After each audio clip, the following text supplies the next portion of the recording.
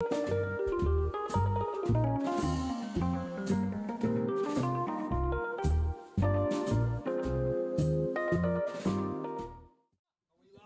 about to be. Okay, whatever. Thank you.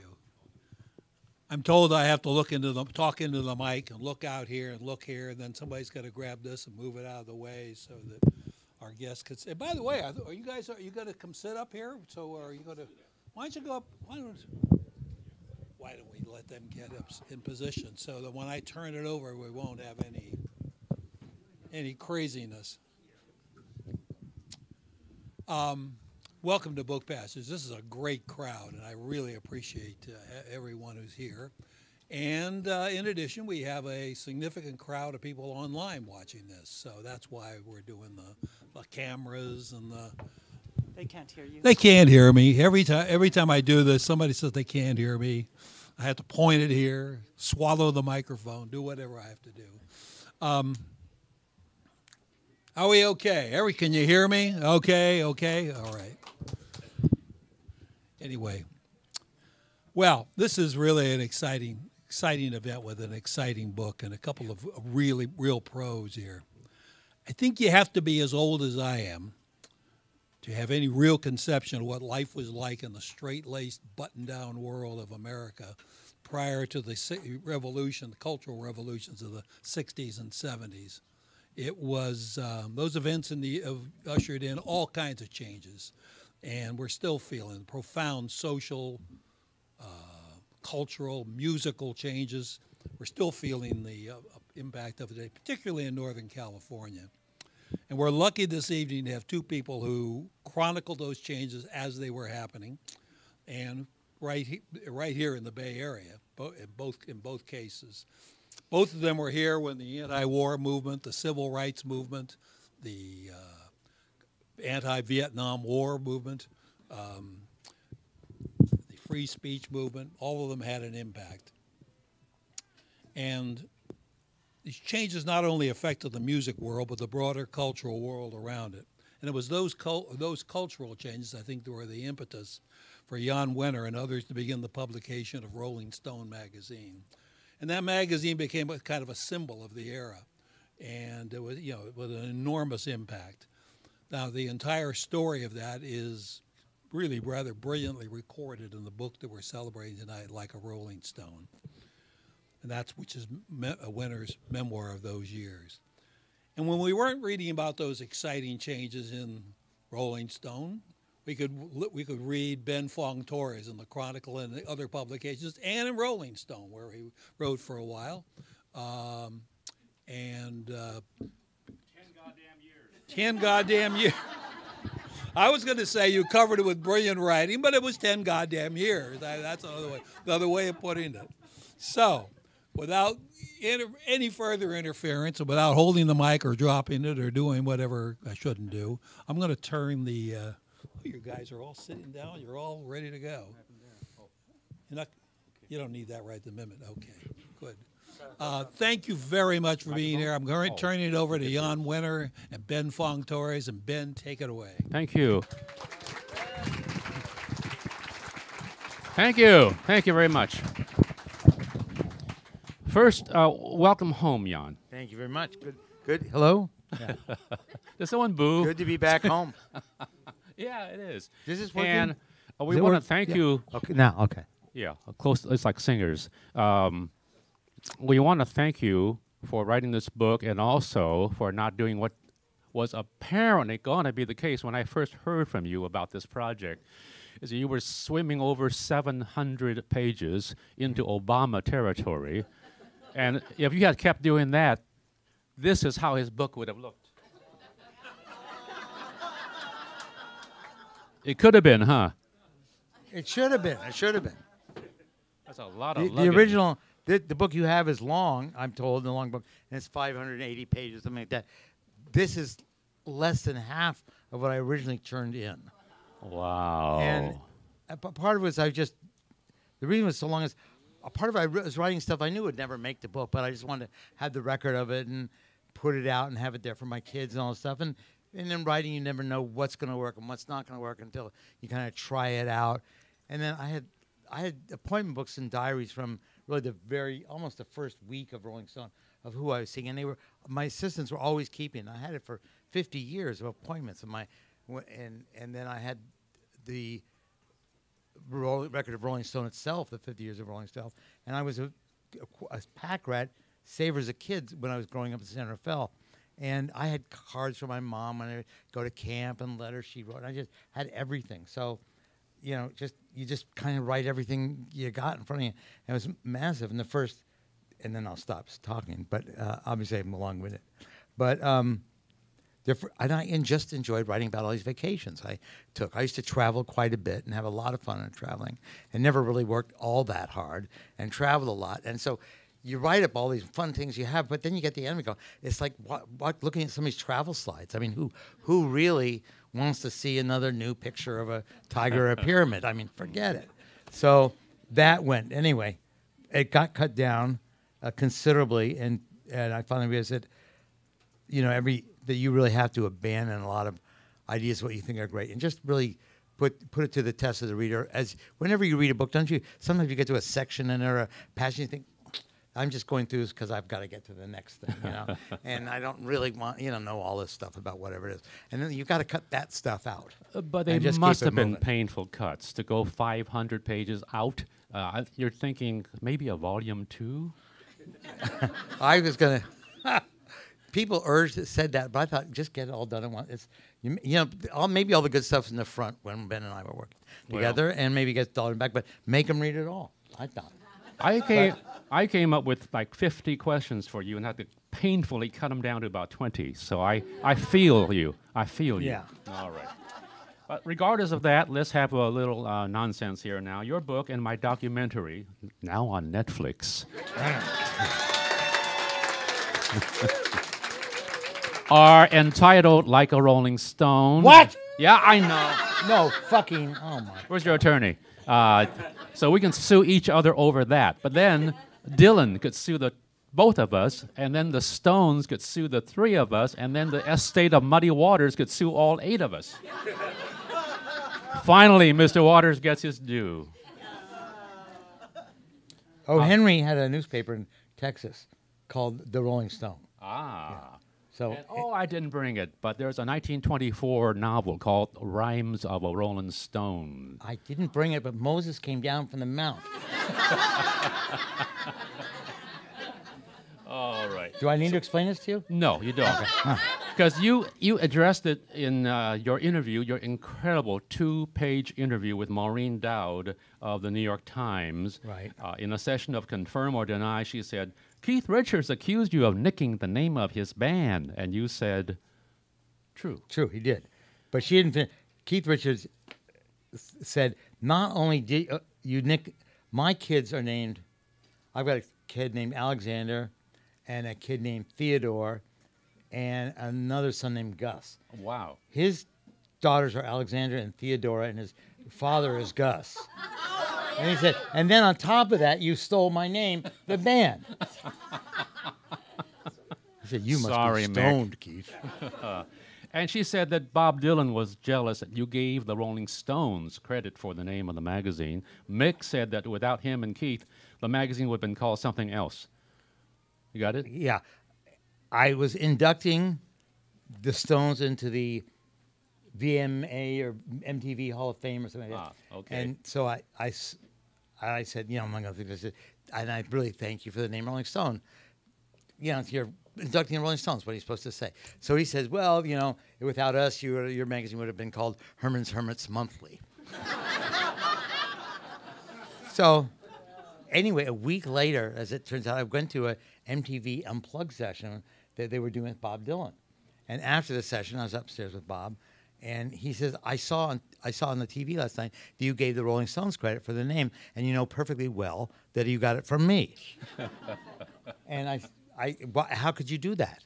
And I kind of fudged and said, I gave the credit to everybody. And in truth, in the first issue of Rolling Stone, and acknowledged, it was after Bob Dylan's song, Like a Rolling Stone. So what did he say? I think gave it to me.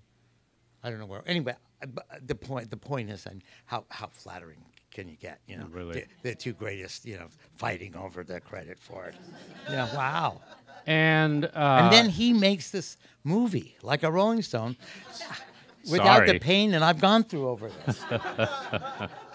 you know, I'm glad it worked out the way it did because it could have been on the cover of the Hermits Weekly. Yeah, Not quite as catchy a But, song. that was pretty catchy. Well, thank you. Ben is so in my one of the pages things I didn't cover in my book was Ben's lyrics, parody lyrics to "You've Got to Serve Somebody," which we performed at a Christmas party. Did you want to read those? Yeah. Right now? Let's see if I can find them. Yeah, Well, I don't want to cut into I think that. it's 240. We'll do it later. Oh, As you a got s- the page number. Oh, yeah. Okay. I think it's 289, but I'm not sure. I was just I researched for this, kids.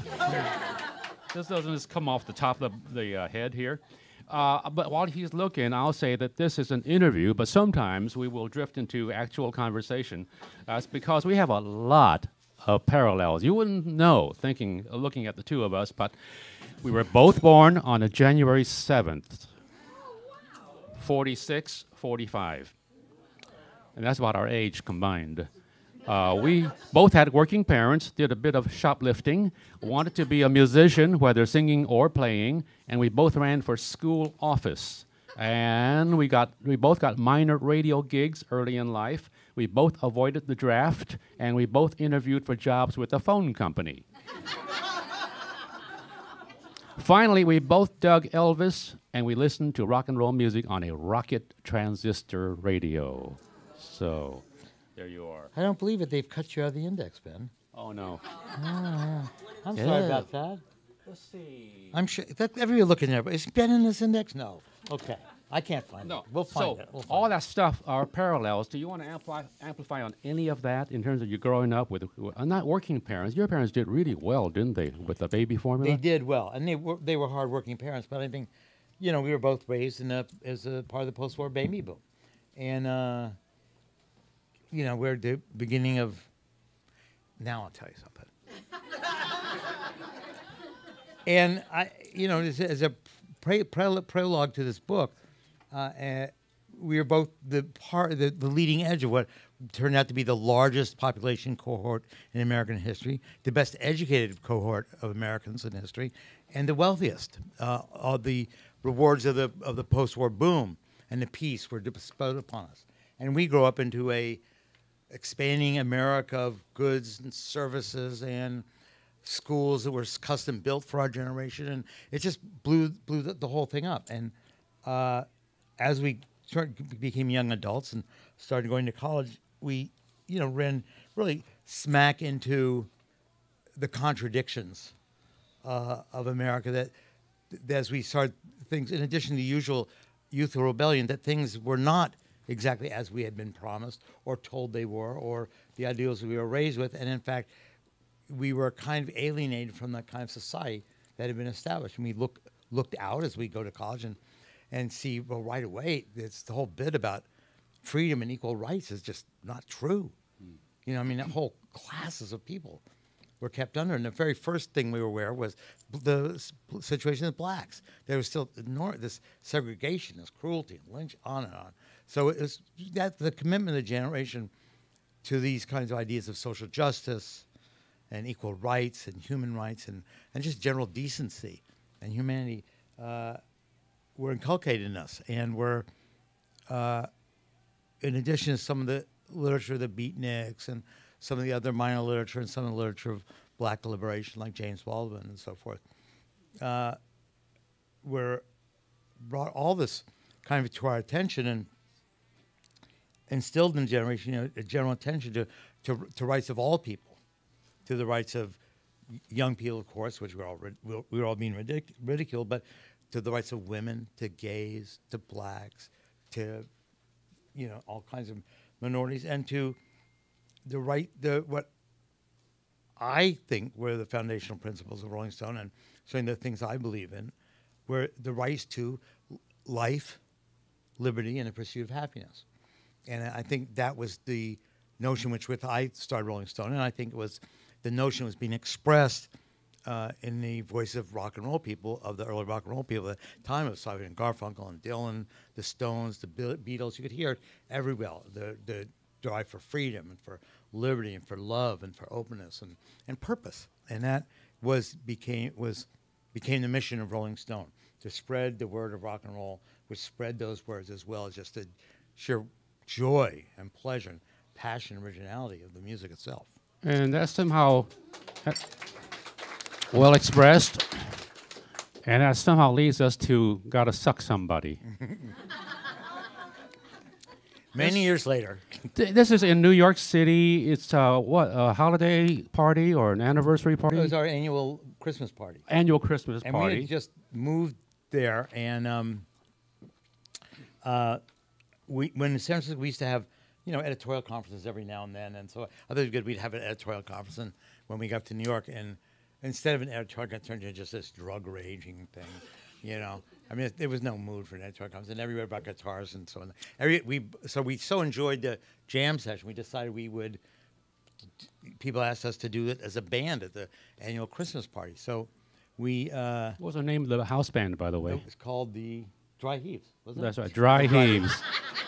It kind of tells you the level, the standard here. But those people, if you follow music writing, the piano player was a guy named John Perales, who's today the head critic New York of the Times. New York Times. Chuck Young was in it. Mm-hmm. Kurt Loder was the guitar player. You were on I rhythm was on guitar. Yep. And so anyway, I said, if we're going to do this, we take it seriously. We're going to have to rehearse. So we used to call rehearsals because you can't just get up there and jam in front of a bunch of people. And as you set lists on stuff, so Ben submitted a song for us to do. That's right. Based on the Bob Dylan spiritual tune, Gotta Serve Somebody. You know that song by Dylan? You may know Paul Simon. You may know Elaine. You may know Jann Wenner. You may even know Jane. You may have home numbers for Ahmed or for Clive. You may know the cast of Saturday Night Live. But you're going to have to suck somebody.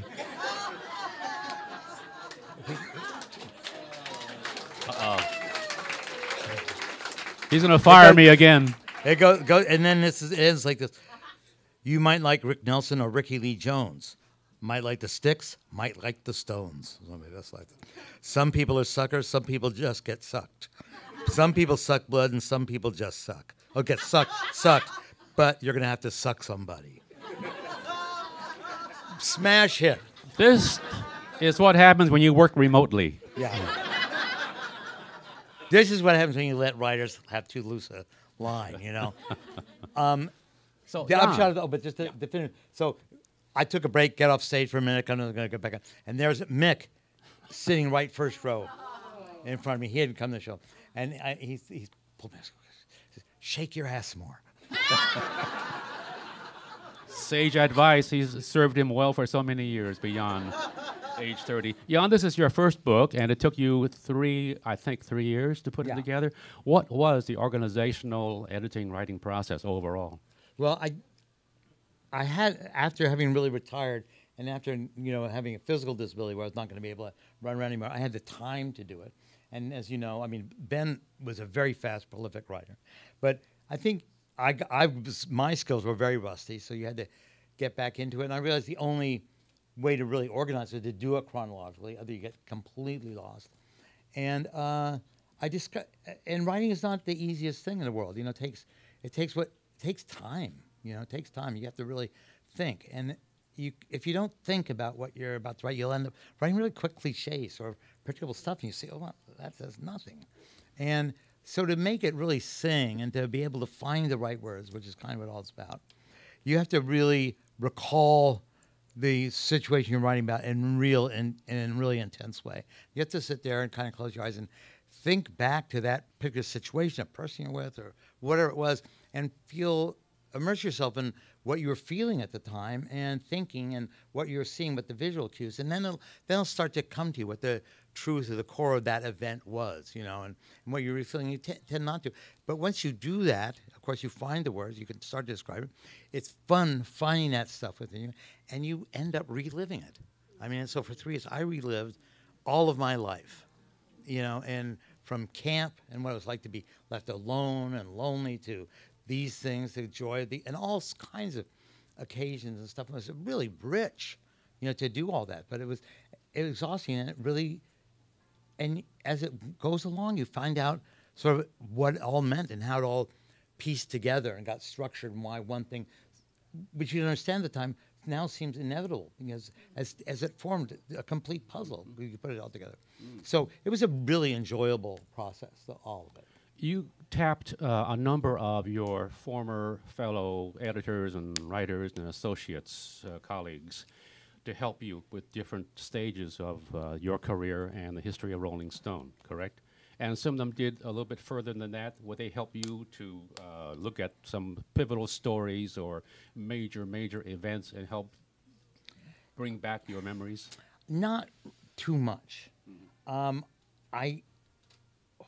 Well, for instance, I would call you, and I would want to go over the specific things that, there's things that don't sit in my memory or that I don't remember, And it was kind of, I wasn't writing a book to interview everybody.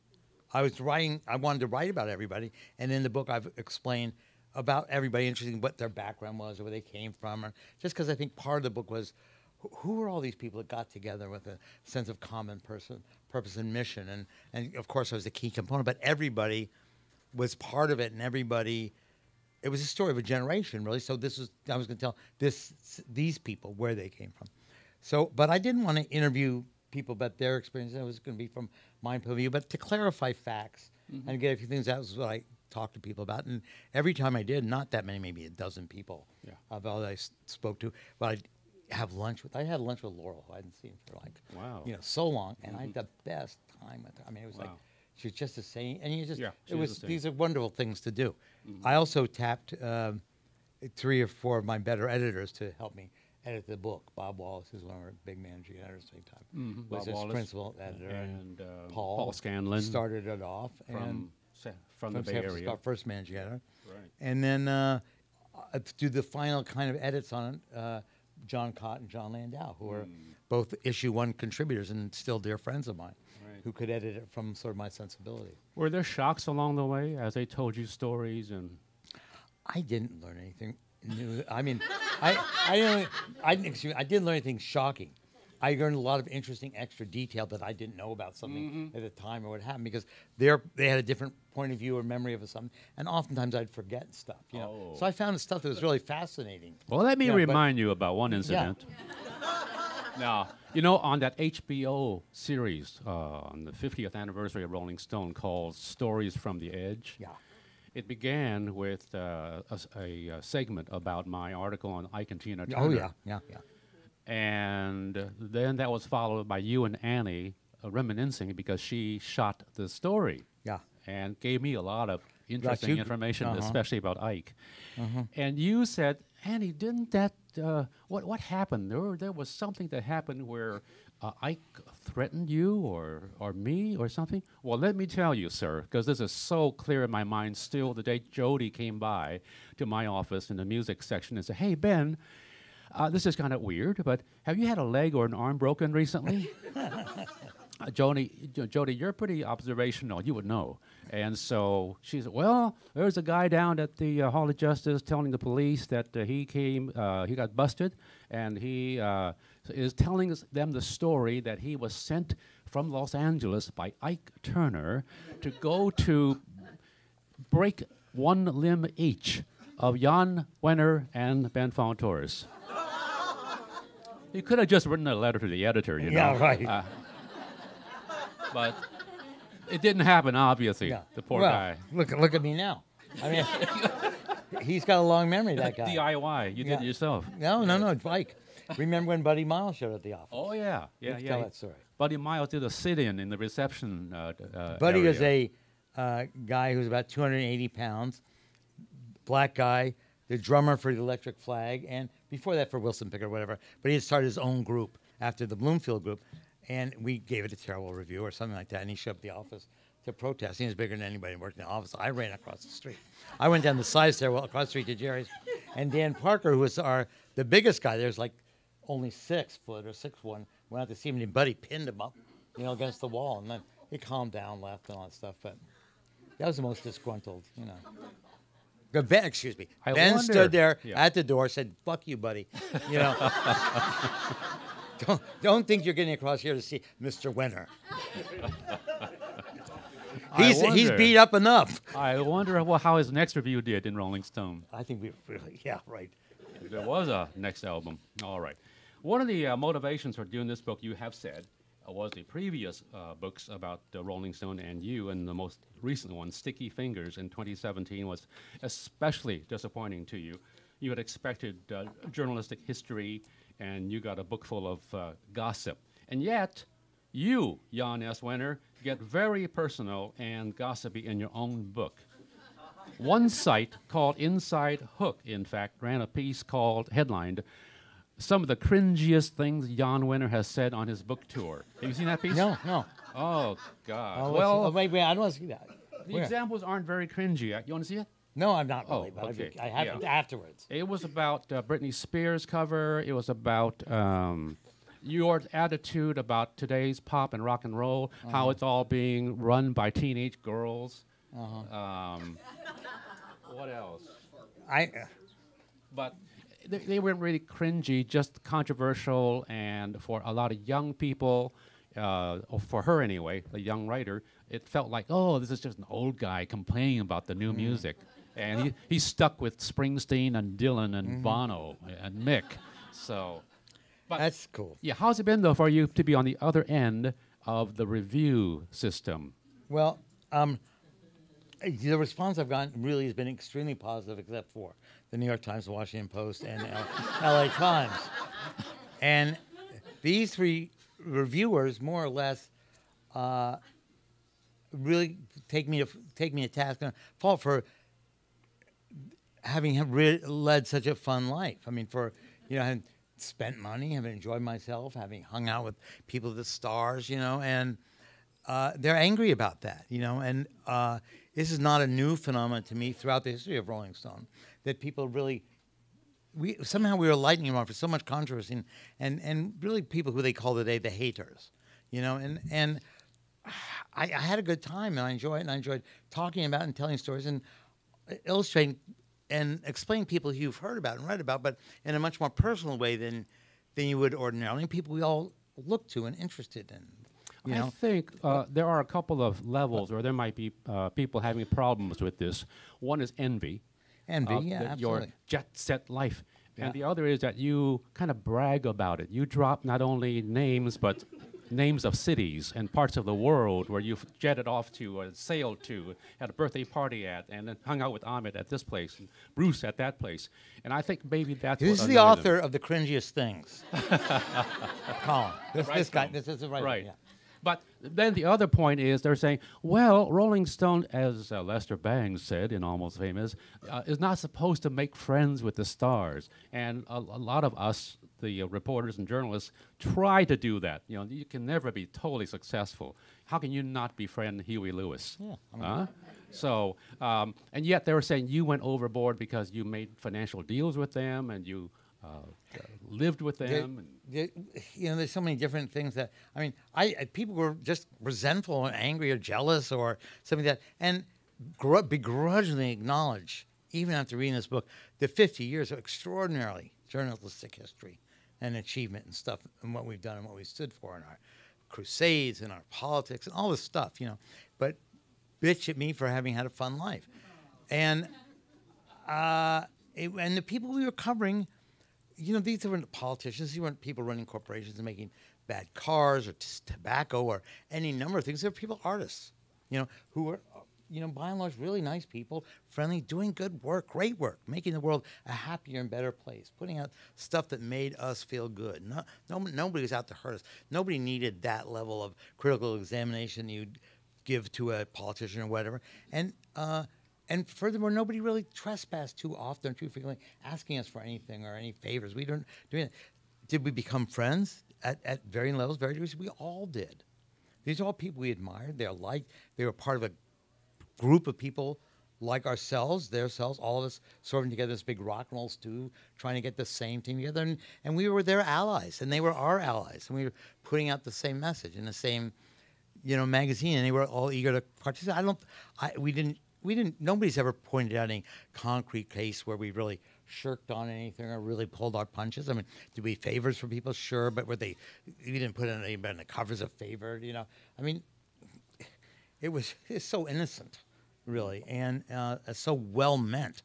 And it gets distorted by the haters, whether it's this person who's doing that or whether it's the New York Times reviewer who just can't get over the fact and that they either missed this time or, I mean, what could be that wrong with what we did? I mean, so I'm I renewing don't my pay it. subscription.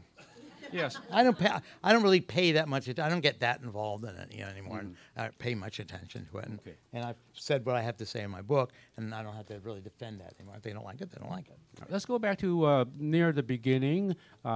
You have written, and it was repeated in the session with Bruce Springsteen at Y92? 92nd 92 line, what NY, they call it. yeah. It's either a radio station or a YMCA center. I'm not sure what it is. But that you were born in not just San Rafael, but rural San Rafael. Where is that?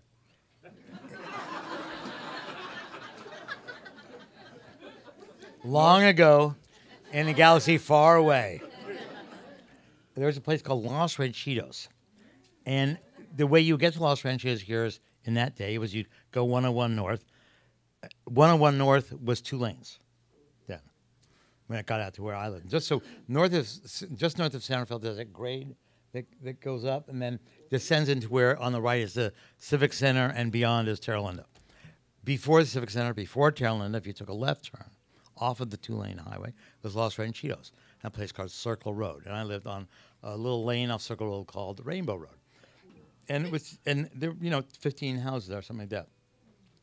And that's where I grew up. I wasn't born there, but it was the post-war baby, just the beginning of it all.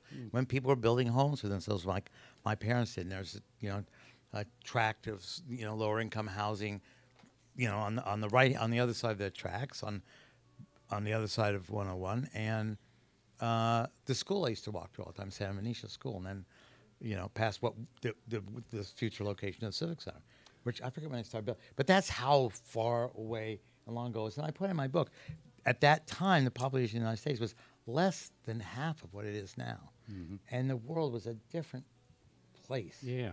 I read where your father, I think it was, actually made up Rainbow Road. He as did. the name. Yeah. I looked up the map.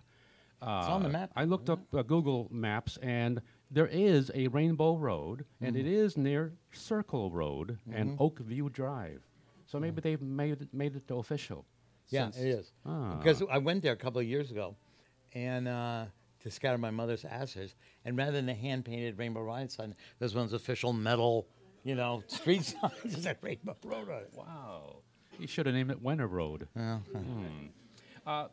By 6th grade, you were already into, I believe, music and writing. And this was around the time that you created your own publication, The Weekly Trumpet. Mm-hmm. Tell us a bit more about that. You had how many subscribers? I don't know, 40, 60 people, Diamond Issue, all around Circle Road, Rafael Meadows. And we did it for about 6-8 months, I think it was every other week. And was it we or just you? It was me and 2 friends of mine in school. And at the end of school, we decided to shut down for the summer, and we had $40 in a box, split it up, and said we were going to come back in the fall as a monthly magazine format thing. I mean, come on, 10 years old. Unbelievable. I mean, just the name, The Weekly Trumpet. Yeah. And you are already stealing from other publications, aren't you? For like random notes? Well, that was later. Later. Oh, for Rolling Stone. Yeah. No. Wait. Rolling Stone stole from one of my earlier. In high school, I started a student newspaper there. In addition, they had the official student newspaper, which was really for alumni, which I edited, called The Main Sheet. There's the Dolphin, which is the yearbook, which I edited. And then the theme of the school was nautical.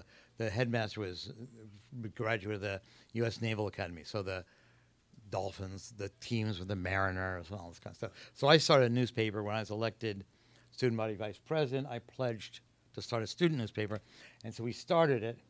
It was called The Sardine. This is not getting off on your best foot with the administration. And the Sardine, the motto was, all the news at Vistaprint. We had a column in that called Random Notes. So it lasted 3 issues.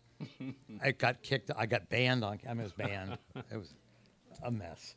And when I was in Texas, in Amarillo, for 1 year with my father, who had a partnership in a restaurant there on Route 66, the Ding Hao, and it was just he and I.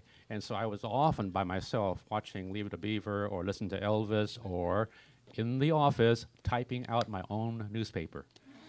And the circulation was whichever waitress would read it. That's nice, Ben. Keep doing that. Yes. But you kept doing it. And in Maureen Dowd's Deny or Confirm, she says, in high school, you added an N to your name. Was that Jann or Wenner that you added to? Let's see.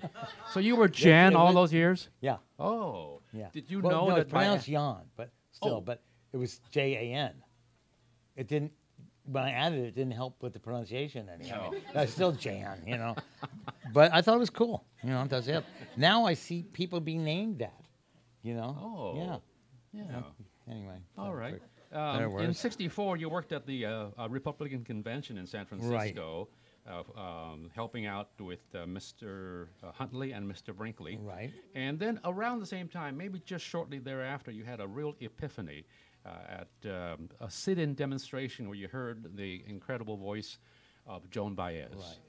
Tell us about that feeling. Well, I was a sophomore, and I was walking across the campus, and I was already involved in, sort of radical politics, but, in my own way, it's a, not a full-out, thing. But, I was raised in a liberal Democratic family, and, I was bopping along, having a nice time in college and getting good grades, and, I had a lot of friends in fraternities and places, and I was kind of like ambivalent about what I was going to do with my life. Was I going to commit to this, or was I going to become a frat rat or stick with, whatever.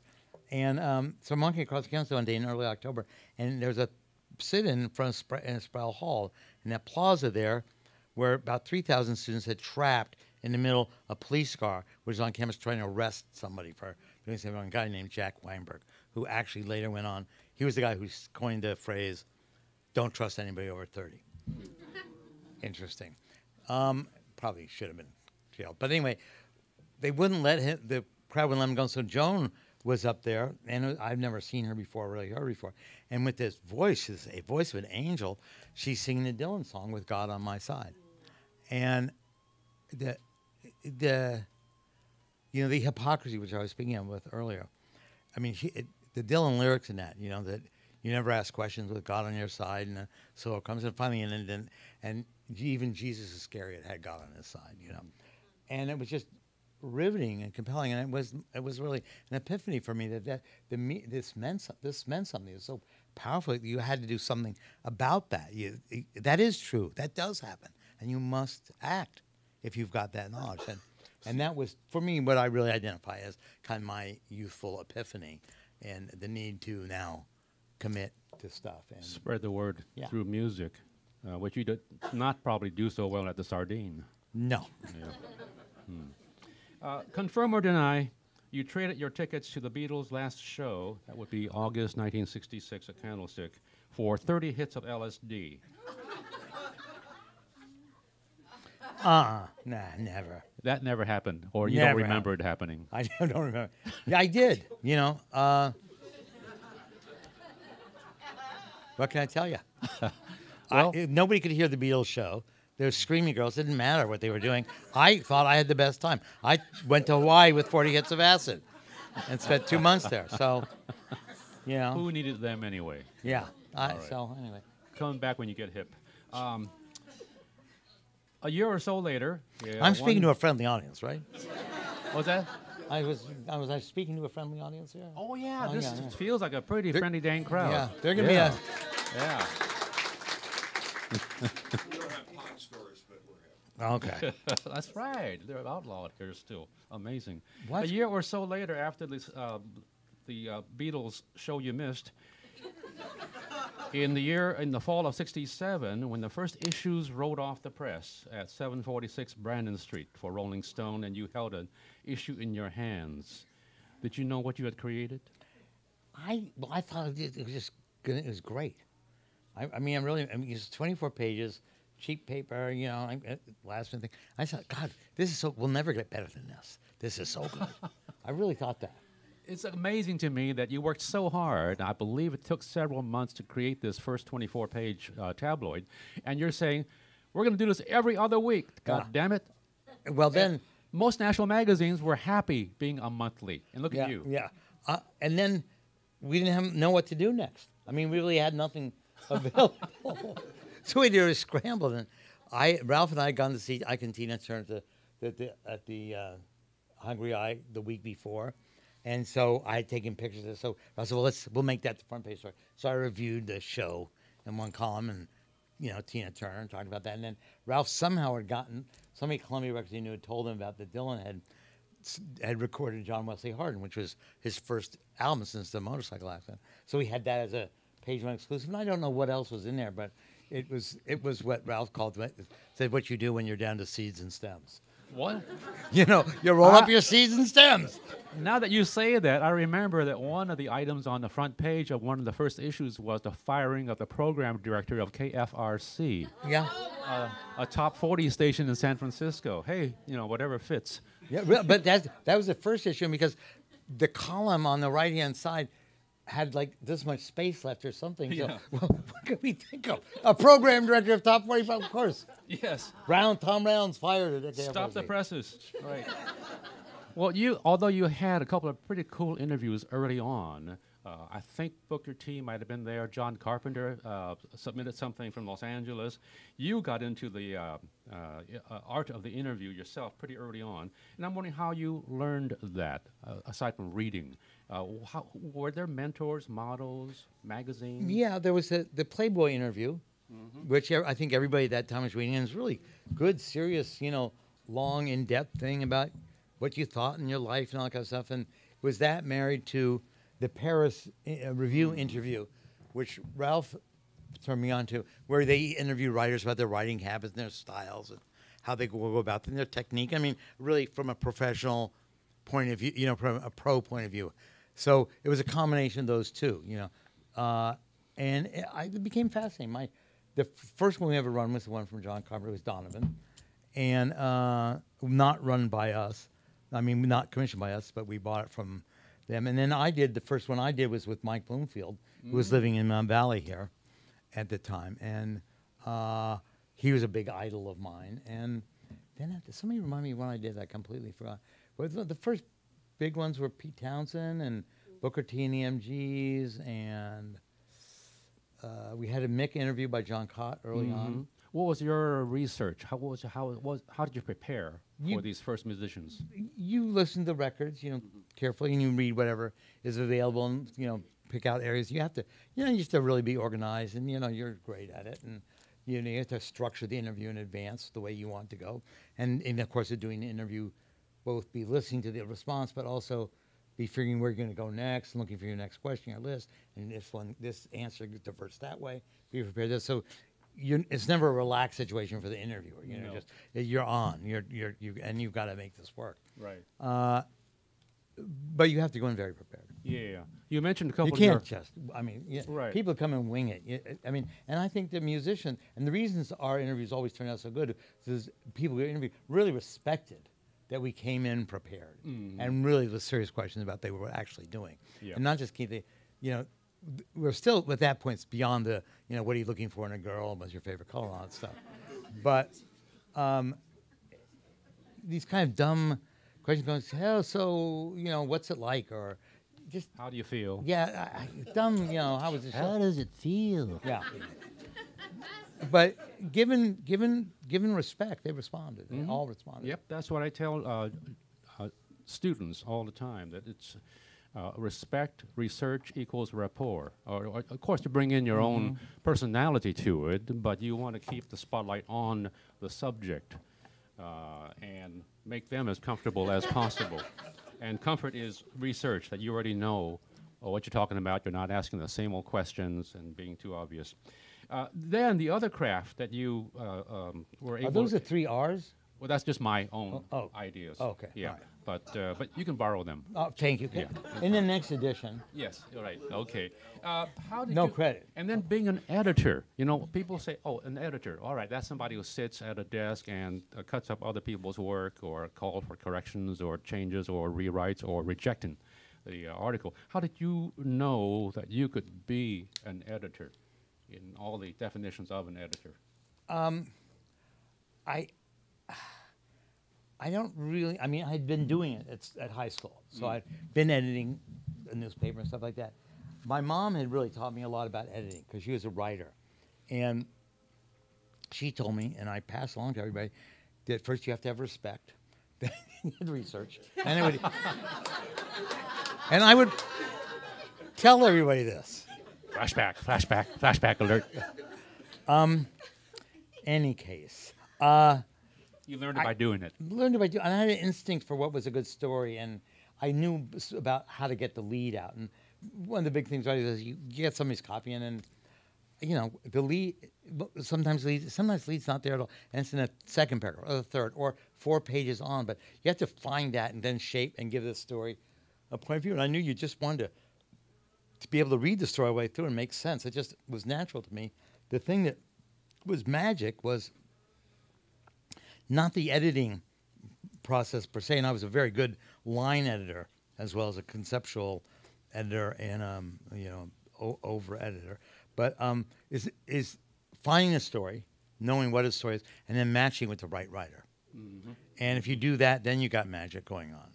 And that was always the trick at Rolling Stone. You know, many writers have their own ideas, some don't. Some have bad ideas themselves, some have good ideas, but matching it with the right subject. Then, and so somebody comes along and just do that. If you can do that right and find the thing that inspires, then you're in the, you're talking the top stuff.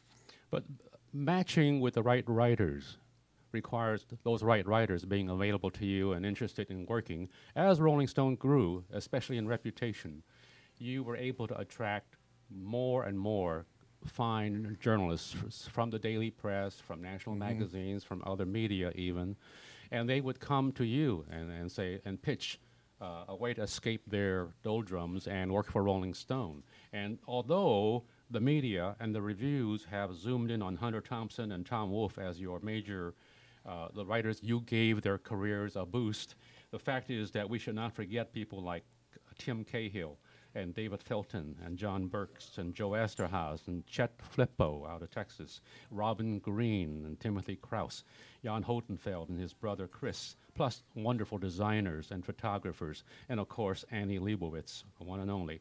And I myself, as an editor, brought in a couple of kids, Cameron Crowe, Michael Gilmore, and my classmate at SF State, Paul Scanlon, who, as you said, became your first managing editor.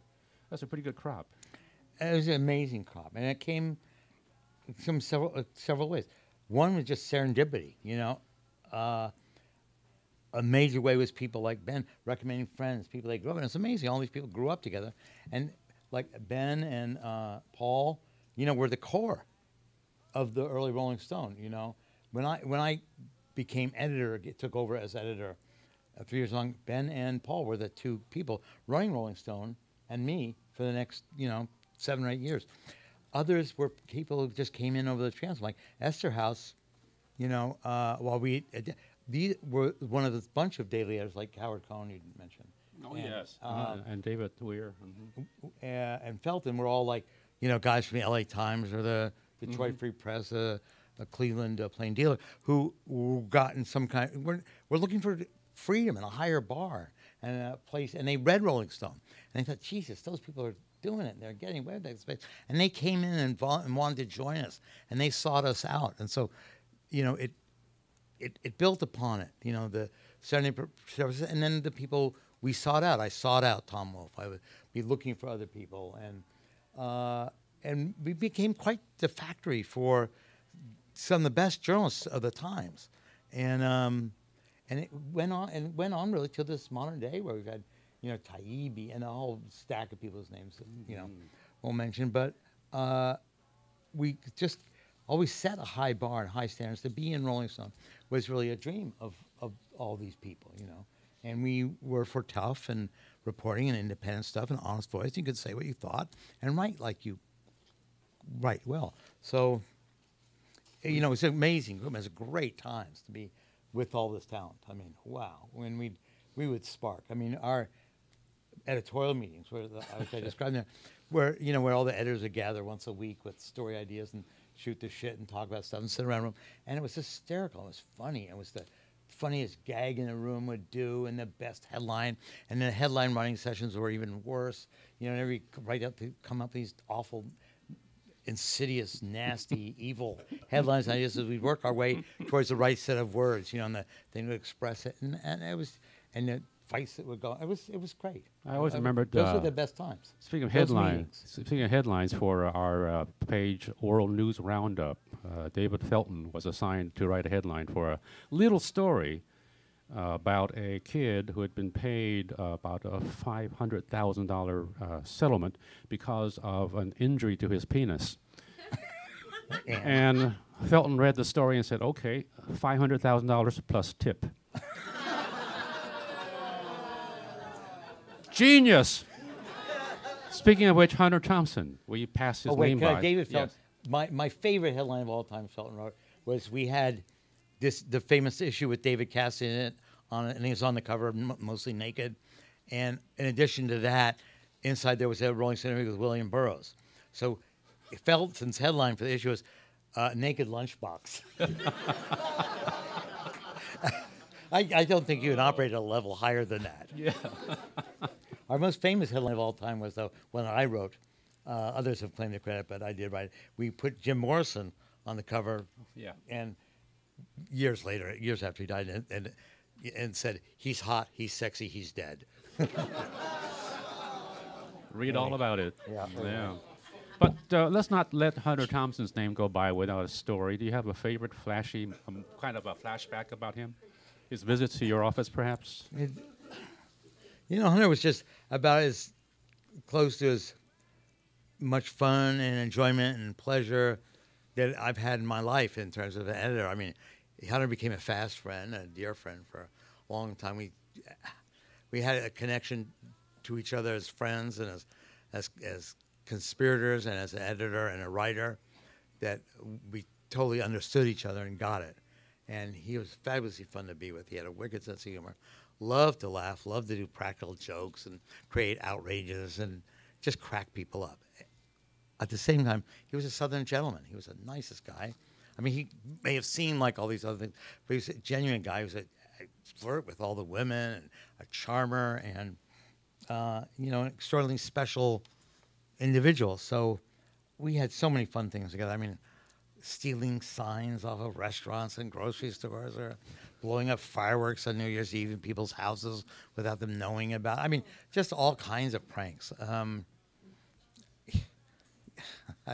You know, and for me and for everybody, I think what you spent, the time you spent with Hunter is the time you felt that you were the closest you were ever going to come to the edge, you know, and experience that thrill and that danger. Yeah. And with Hunter, you could do it safely. I felt you could do it safely because he knew what he was doing. You know, there wasn't going to be an accident. There never was. So, I mean, I was blessed. And as you say, a gentleman. I Total remember gentleman. him being invited to some staff party at Nico's, Japanese restaurant on Van Ness. No, I don't. And here we are all gathered together, hanging out, and there was Hunter standing off by himself in the corner, just quiet, just observing, just having a drink. Speaking of very sociable types, confirm or deny, says Ms. Dowd. Oh, Bob, let me say one thing on yes. Hunter. Hunter's presence at the office also lifted everybody's game. Everybody recognized there's a star here, and everybody then aspired to lift their own stuff, to write, try and write not as funny, but as sharp, as close you do as report as well as he was a reporter, because he's superb, and to do something important, to do something special. And he set the bar at that office. Right. Very good. Confirm or deny? Bob Dylan shakes hands like a dead fish. Well, he used to. I mean, not when I first met Bob, but along the way in the, late 70s or mid 80s, something like that, we had a very good initial relationship, and then he kind of disappeared. You did an interview with him and when? tour with the band. So that was 74. Plant Waves. That was a terrible Yeah. record. That turns out to be an awful record. But anyway, if he was trying to make you, keep you on your toes, or somehow belittle you a little, or put you off your game, somehow, because he's a big game player. You stick out your hand like that, and give me a hand. Ew, gross. It is. I mean, try it. Everybody look to your neighbor, and one person don't make a grip. I mean, just grip your friend, and the other one don't, and it's creepy. It's creepy. After the last So waltz, I learned not to. Then I went through a period, and when I see him, I'd never stick out my hand. Just forget it. But then in later years, we're on the big hug bro braces. I mean, see Bob, we're in each other's arms and hugging it up and laughing and having a great time. He's a great guy in that. If he likes you, and so he doesn't do that anymore. But I guarantee you, he'll have read this thing that Maureen said, and it's not put in the past tense. he's probably doing exercises now. Right? No. Come on, stronger. He's going to go back to that then. Identify you. But Diane met him backstage or at the party after the last waltz at the Winterland, Thanksgiving 1976, and got the semi-conscious fish treatment. Yeah, I mean, he just, yeah. All right. But Drugs. I don't find it all. I mean, now quite different. Oh, good. I'm glad to hear that Yeah. from Mr. Dillon. The Capri Lounge was the name of the den in the New York offices of Rolling Stone where transactions took place. And before that, there was plenty of weed and speed and coke in both San Francisco and New York. You got cocaine gifts from Keith Richards via Annie Leibovitz. Mm-hmm. What was the main appeal to you of cocaine? Jesus. Yeah, that it wasn't. Look, everyone in the office except Ben was taking drugs. Is that the truth? Is not the truth? You were not taking drugs. I did not take drugs during working hours. And I work 24 hours a day, so there you go. The worm has turned, my friend. The worm has turned. You can leave this room now. Because my brothers and sisters are out there. It's just, to take drugs, I mean, there's different categories of drugs. So you can't speak of them, as a general thing. I mean, pots, as everybody knows and has known for years, is completely harmless and is absolutely zilch compared to alcohol. Far safer, far healthier, and on and on. LSD is its own thing. It's, all the psychedelics. I think they're really good for people, but I think it has to be controlled. I think government control, this is what we want. And of drugs in general, we want quality controls. We want controls over, the amount of it and the dosage of it. And these things are best imposed by the government, by FDA or something like that. So I have no problem with that. I think all drugs should be legalized. As to cocaine, which is another thing altogether, I think that's just a form of speed, finally. And I think that, speed is terrible for people. I just don't see it has really helped anybody over the years. And as for my own use of coke and that kind of thing, I mean, at this point, I wish I had not done it. I would take it all back and rather have the money and have the time, because you had a little amount of good times and somewhere and drink and so on, but it just doesn't get you anywhere. And in the end, you drink a lot. It destroyed Hunter, destroyed David Crosby, destroyed lots and lots of people. It's hard. That's an really addictive drug. And as Jimmy Buffett said, as I quote in his book, he said, "There's really nothing worth talking about after 2:00 in the morning." Before you got to know him, Bruce Springsteen exploded in 1975 with Born to Run and was on the covers of both Time and Newsweek, in case you kids remember magazines. In the same week, at 92 NY, just a couple of weeks ago, he still didn't understand why Rolling Stone didn't have him on the cover, too. Did you give him a good explanation? No. I mean, I didn't know it was coming that fast. And now, remember, my good friend and his manager, John Landau, didn't tell me. I mean, he had taken me to see Bruce, and I knew of Bruce, and I was I thought he was great. But, you didn't see, that was a highly unusual event they have. any two, let alone a rock star and all that kind of stuff. But I mean, he was just joking. You know, he was just ribbing with me. I mean, you know, who else has had him on the cover 26 times? Well, you I'm know? here to confess that I had a role in his not getting onto the cover of Rolling Oh, Stone oh. because I heard about Newsweek and Time and said, that's enough. Well, we don't want to jump on that wagon. I think that's good. That was Let good them judgment. roll. Yeah, let Yeah. them roll, and then we'll catch up in Yeah. due time. Oh, that was good judgment. Thank you. I would have done the same. I'm I hired didn't know. again? Is there a magazine in there? You like to attract you two around? Let's see, there's that Herman's Hermits. Yeah, right, that one. Herb, you left, Rolling Stone left in 1977 from San Francisco, from 625 3rd, partly because you wanted to grow the magazine. And at that time, Herb Cain, I believe, quoted you calling San Francisco a backwater town. You have said more, you've explained yourself more recently with the book, that you felt that the city and the music scene had lost its energy. It had. But I'll tell you how it all came about. By 75 came around, we had an office in New York and an office in San Francisco. And the office in New York was growing and growing and growing. We had ad sales there. And the whole business side was moving there. And the creative and production side was here in San Francisco. And I was spending more and more time there and going back and forth all the time. I got an apartment there. I was really liking it there. New York's a great town. And I felt at home and comfortable there. So, but I didn't like to. I knew sooner or later I had to bring the two staffs together in one place. I mean, you can create so much more energy by having, and it was hindering our operations to have this communication gap across the country. At that time, you didn't have really much in communication. You had telephone and a Xerox telecopier. So it was very hard to operate it bifurcated like that. And the obvious choice was New York. I mean, that's where the magazine business is. That's where the talent was that we needed to grow with, the magazine people, where they sell advertising or write or editors, and the whole thing. I mean, there's no national magazine in San Francisco. There never was Saturday Review or Psych Today. And there was, you know, Sunset in Menlo Park and Playboy in Chicago, but you didn't have, you know, the national magazine. If you want to grow, if you're ambitious like I was, you went there. And by this time, we were already a big-time magazine, 500,000 circ and big advertising, big stories. So this was really that. When I left San Francisco, there wasn't a note about it in the papers or a goodbye or, you know, there's something snippy from Herb Cain.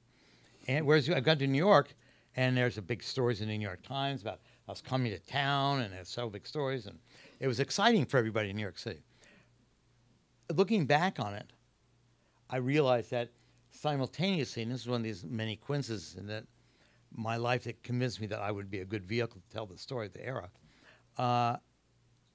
the cultural center of the United States, which had been in San Francisco for a long time, for about 10 years, you know, as the music scene, the political scene, the drug scene, paint, and, you know, all sorts of stuff was going on here. There's the lifestyle, the laissez-faire attitude towards life was located here, and it's what gave birth to us. But it had run its course in many ways. And just as a matter of age, you know, I mean, the dead had all dispersed and we're all living in Marin and throughout. And numerous examples. The airplane had become the Jefferson Starship. And, you know, the cover they did for Rolling Stone in New York was all airbrushed and blowers in the studio. And looking, you know, like, you know, any, you know. So that, it's not that the spirit left San Francisco. I mean, everybody continued to live here, but we had another agenda. So it worked out really well. I mean, it worked out culturally really great. It was good. It changed Rolling Stone quite a bit in the initial stages of it. But it was also changing with the culture at the times, you know. Rock and roll in the late 70s had kind of gotten worn out. Yeah. And it was a time when the punk rock started and disco started. And these weren't they're all fine in their ways, but weren't the time the mainstream rock stars. And when it started up again, the mainstream rock stars were in, you know, all around the country and in New York, but not in San Francisco. I mean, who was mainstream big rock star in San Francisco at that time? None, I don't think. Hot tuna? Yeah, I mean. I don't know. Yeah. So you catapulted into New York and beyond. I'm just going to without asking you true or false, just to note that at a luncheon in the Kremlin, Raisa Gorbachev serenaded you and Yoko Ono with a few lyrics from John Lennon's song "Woman." That is a cool-sounding moment. Yeah. I was going to ask you which artist got away from you, and I think you already said Elvis. Yeah, I mean, it was done as not totally. I mean, it would have been great to do Elvis. I don't know whether it worked out or not because, I mean, he was kind of closed off and screwed. I don't know. By the mafia. I'd agree about Elvis. I would add Carole King. I never got to, but then young Cameron came to the rescue. But we didn't print it, did we? I don't think because Annie went up and shot her in Sun Valley and came back with a picture of Carol. I mean, it's very distinctly wearing long underwear and staying out in the snow because she lived up northwest in Sun Valley. And we had a great story, maybe it was by Cameron. I think so. And she wanted this picture on the cover. And I said, well, no, we're not going to put you on the cover. You know, we'll run the picture inside, but we're not giving you the cover. And she said, well, then don't run the story. Oh. I said, okay. But Cameron did get the interview at least. Yeah. Okay, we're out of time for I had only about 20 other questions, but now we have a few from the audience. If you're up for that? Okay. Yeah, okay. All right. We'll do the Bruce Springsteen thing and just make up our own questions. You could do that. All right. Oh, yeah, Ben, Jann impersonation, please. No. I never did Jann, right? As far as you know. As far as I know, yeah. There's a first time. There's always a first time. There always is a first time. Okay, I'm going to study the tapes of this session, and then I'll have you down. But I can do Bill Graham. You could do all my parts. So do Bill. Do Bill. Bill. Mr. Wenner, out. Yeah.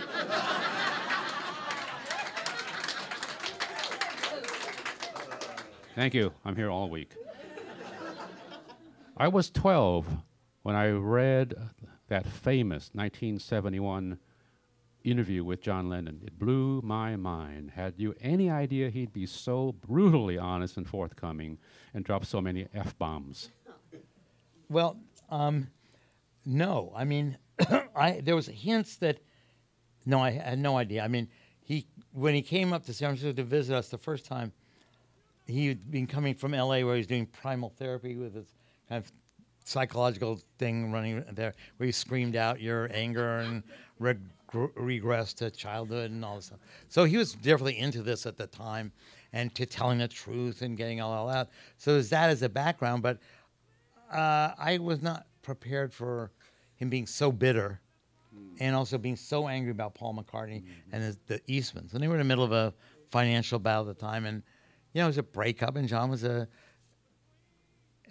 angry guy, and he was bitter about his youth, and he was bitter about being trapped by the Beatles. And I was very shocked by it. Nonetheless, it remains the truth of the Beatles. That interview is one of the, great rock and roll documents and integral to the history of the Beatles. But it's shocking, how strong it is. And the current edition of it is how Yoko wrote the introduction to it, and she said how we were all kind of like looking back at how tough it was, but it was true. It was real stuff. Yep. It's almost 1/4 of a century since hip-hop sales passed rock and everything else. Is rock dead? I don't think rock is dead by any means, but I think it's not the central music anymore. There's all kinds of different.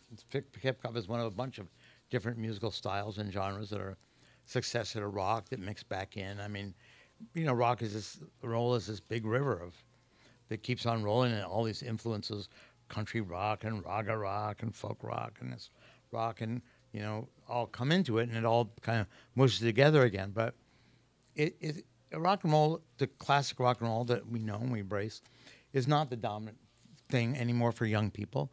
The people who are putting out now are kind of not untalented, but the lesser of talents. I mean, we went through this period of great, extraordinary genius that dominated for a long time. The audience for classic rock is aging, as we are. The younger people, I mean, the young people, your kids, whatever, they don't really want to go to a concert and see a 70-year-old guy bop it around, I mean, and that's what rock and rollers are these days, 60s and 70s old. They want to see somebody their own age. And then I think also the technology in the music has altered the sound of music and what you could do with music, and it's for different and it's created different sets of ears for a different generation. If we listen to the Stones now or Bob, whatever it is, and if you're used to hip hop or modern pop with all the synthesizers and auto tuners and drum machines and it kind of sounds it sounds antique. You know, it's almost it's not mixed as well. It's not stuffed as much. It's just a different sound to the ears for young people. It sounds to me like it would sound like Frank Sinatra sounded to me when I was young.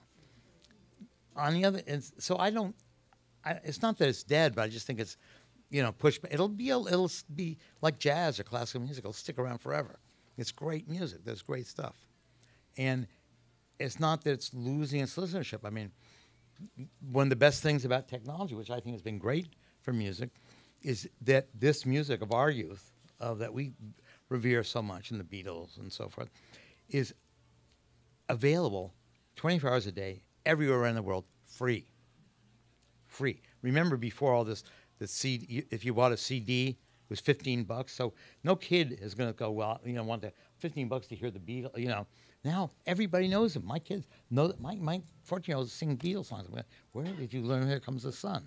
I mean, why? And so I think that it'll thrive. You know, it'll continue to stay alive. It'll continue to be an important tradition. Yeah, can someone from the bookstore tell me how we're doing on time? Should we be down to the last, say, 5-6 minutes? Yeah. Yeah, you're down to the last 5. Yeah. Thank you. Okay. Well, before we go on, I just want to say congratulations to you because into adulthood, you had so much freedom and independence and fun, and then suddenly, somehow, you decided it's time to have a family. And boy, did you have a family. You got a 6-pack. Yeah, really. I just, you know, I always liked kids, always wanted to have kids, you know, just cherish family, cherish little kids. And, but I guess in a way it was appropriate to wait till I was 40 because, I mean, up until that time I was so busy running around the world and doing all this and living this and taking so many drugs. And I would have possibly been a terrible parent, not around. And the minute you have a kid, if you want to see your kid, you better start getting up in the morning. Mm-hmm. You know, no sleeping until 11. You'll miss the entire life. Getting home at 7 doesn't work. So, you know, immediately that became my priority, you know, as the kids, and I just love it. Yeah, they're beautiful. The 2 questions for the price of none here now. They kind of tie in together. What was your strategy for managing Hunter Thompson? And, hey, Jann, is it true that you had to drive a case of wild turkey and boxes of grapefruit to the Seal Rock Inn to get Hunter S. Thompson to finish Fear and Loathing on the 72 campaign trail? Well, I didn't drive them myself. Maybe I did. I don't. He tried to finish it up out there, not successfully at the Seal Rock, which was about as far away in San Francisco as you can get from anything. Because people dropping by and visiting Hunter and all the group he's had were totally counterproductive. You could waste the entire time. And then these same groupies always be telling me how I should make Hunter get more productive and give me their secrets, you know, on how to work with Hunter. But my strategy for Hunter and for, you know, for talent in general, and my understanding of talent, which I think also contributed to our ability to work with musicians and make Rolling Stone attuned to musicians, is that, you know, talent is you know, special stuff. Everybody's got it to some degree. Other than your job is to nurture it, you know, and bring it out. Your job is not to tell it what to do. Your job is to steer it in a direction that intends to go in on its own, and your job is to give it that steering, just so it goes in the same direction it intended to. It sounds cuckoo, but you know, you gotta suss out what it is about, what it wants to do. What's the best way? And after a while, there's certain common things come across all the time. But some people, you know, need deadlines. Some people don't. You know, there's all kinds of different things. All of it's kind of individual. You know, you just have to respect it. I just want to put some music into your heads because Maureen, the wonderful New York Times writer, asked for your Desert Island Discs, and you offered Nina Simone, Don't Let Me Be Misunderstood, Mark Knopfler, Speedway at Nazareth, The Ghost of Tom Joad by Bruce Springsteen, Moon Dance by Van Morrison, I've Been Loving You Too Long by Otis, Desolation Row by Bob Dylan, Crying by Roy Orbison, Think by Aretha, Beautiful Day by U2, and Under My Thumb by The Stones, and Imagine by John Lennon. Nice list. Thank Very you. good list. And my artists, if I had to hold it down to just like you did, Van the Man, Elvis, Temptations, Boz Scaggs, Everly Brothers, Crosby, Stills, Nash & Young, Stones, Lady Gaga, Shelby Lynne, Dire Straits, Linda Ronstadt, Gladys Knight and the Pips, Ray Charles, Marvin Gaye, and the Beatles, and finally, Amy Winehouse. That is a narrow down. That's good. Now, last question, and thank you very much for your questions. Jann, what is your dream dinner party guest list? Quite similar. The same list. Yeah. The same list. Okay, there you go. That you could do worse. Yeah. You asked this question when you're 10 favorite. How do you do that? Yeah, you can't. I hate that. Yeah. I didn't want to answer it, but she kept pushing it away. And then, honestly, Matt helped me with the list a lot. And then she said, "Do you really want to do Under My Thumb? I mean, it's so misogynistic." Well, and she was looking after me. Be careful when you say that. Under My Thumb. It's a girl who once had me down. It's down to me. Yes, it is. The difference in the clothes she wears. All that stuff. And I said, just fuck it. It's a great song. Have you heard? Clearly, you memorized it. That organ part. Do do do do do. The rhythm is fantastic. So fuck it.